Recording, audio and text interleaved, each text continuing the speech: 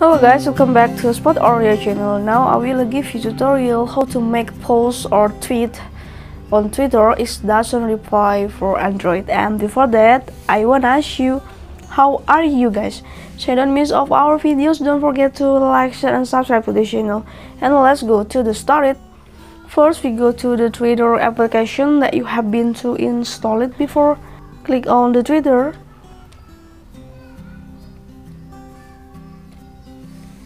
And after that, you can go to the profile symbol in the upper of the left corner and click on the profile. Choose one of the posts from your Twitter. I use the first one here. You can click the three dots in the upper of the post here. Click on the three dots and click change who can reply. Okay, that you can see. You can to read it about the pic who can reply to this tweet. Keep in mind that anyone mentioned can always be replied. Okay, if you want to doesn't reply for anyone, okay, you can click only you here. And now your tweet here is doesn't reply for anyone.